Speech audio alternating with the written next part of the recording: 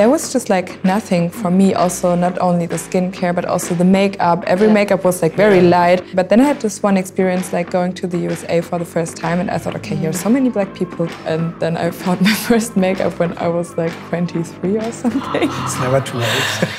It's all up. Yeah. Hi, my name is Frank Jong. My name is Carlotta Nwajide. Hi, my name is Martin Thion. I'm Martina Rink, I'm an author. My name is Simon Yusifo. I'm co-author of People of Deutschland. Hi, my name is Milka Loff Fernandes. I'm a TV host and an author, and this is SkinOutLoud by NIVEA.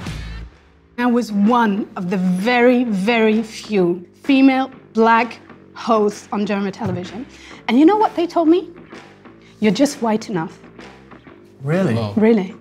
Racism was always with me up until the professional level. Were you the first Korean to be in a German national team in the history of German hockey? Yes, yes. Wow. Because the visibility is so important. Yeah. For the visibility that, like you as a moderator or you as an Olympic rower, I always felt that like people were staring at me like, what's she doing here? And then I had the feeling that I have to be extra strong to deserve a place there. Because of that, it's so healing to meet other BIPOC people, that somebody said, yes, your experience is valid and it's hurtful, yeah, but we can stick together. I think, and we probably all can relate to it, we are always the only one in the room with a different skin color. When there's other POCs who talk to you, that they're actually feeling the same, and that just connecting by meeting already gives you so much energy. I mean, it's crazy that, that you need the visibility or the representation,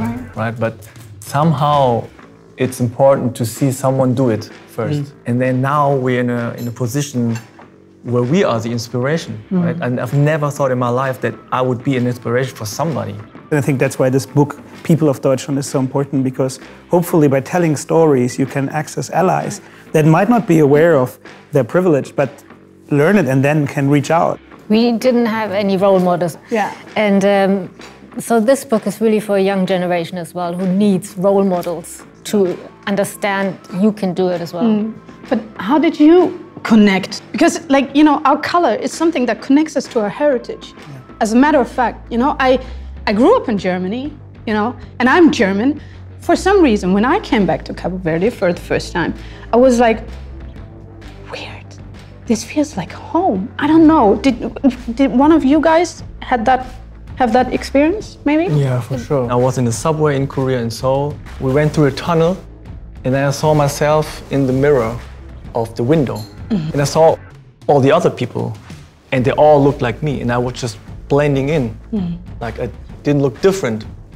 And it was the first time that I can recall that I was like, oh, I just look like everybody. You know what? I have one final question for all of you. What would you tell your younger self? And this is what you did. You wrote a letter to your younger self. It's a great part of the book. There is a space and a place for you, and there are people you can connect with. You don't have to try to adapt, just be yourself and just go on. You're right the way you are. Right. Today you were listening and watching Skin Out Loud by NIVEA, and we talked about skin as a connector, not a divider. And I hope there was something that connected to you to our experiences. Take whatever you learned from this. Thank you for listening.